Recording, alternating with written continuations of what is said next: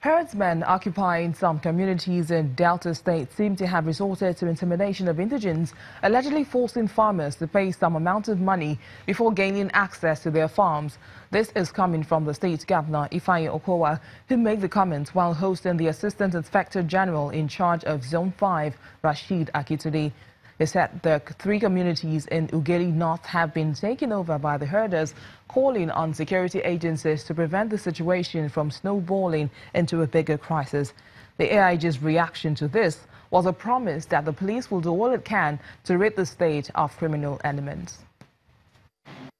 The farmers are actually told that if they must go to the farm, they must pay money to the herdsmen before they can go to their own farms. That is not tolerable. We are a state that tolerates a lot of, we like to live with people, but this is the only place where I found that the indigents have to pay money to herdsmen before they can actually go into their farms. So I think that there is a need for us to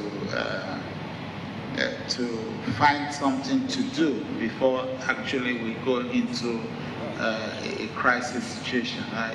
This has been on for several years, but it appears that it's getting a lot more worse in this particular community. So, Mr. AIG, I think that there is a need to work with the Commissioner of Police and other sister agencies and to address this particular situation.